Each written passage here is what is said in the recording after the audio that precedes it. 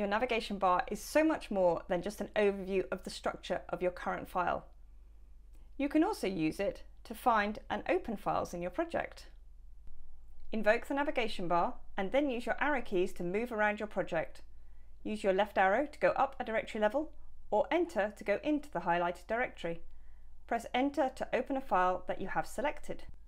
You can use your navigation bar to create files. Invoke the navigation bar, use your arrow keys to find the place you want to place your new file, and if you have another file selected, your new file will be a sibling to that file in the same location. If you have a directory selected, your new file will be placed in that directory. Invoke new file, select the file type, give it a name, and press Enter. Your JetBrains IDE will open your new file for you to start coding.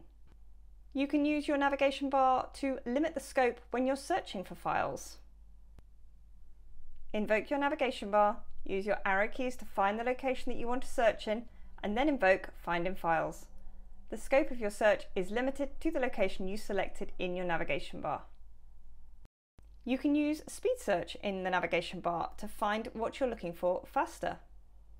Invoke the navigation bar, use your arrow keys to find the location of the file, and then use speed search to narrow down your criteria. And if after all this I still haven't convinced you to use your navigation bar, you can turn it off. The navigation bar lives in the status bar by default, but if you want to hide it, of course you can. Head up to your View menu, Appearance, Navigation bar, and select Don't Show. And now it's hidden. If you change your mind, it's the same again with your View menu, Appearance, Navigation bar, and select In Status Bar as we just had it, or Top if you prefer it there. It's up to you. Now you know how to use the navigation bar in your daily workflow.